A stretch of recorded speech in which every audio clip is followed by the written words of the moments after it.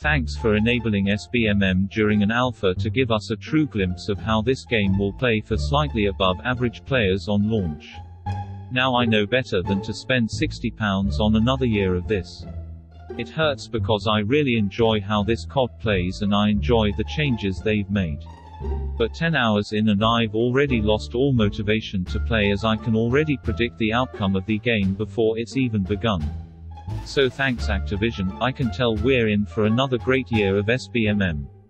Call of Duty is the most known shooter franchise in the world. It is also known to be the most plug-and-play shooter.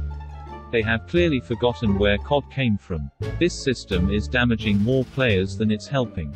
These high-ups at Activision have never picked up a controller in their lives. It's all about statistics and player retention. I'd like to bet if they removed sbmm for a week, they'd see no decline in player count. But what do I know?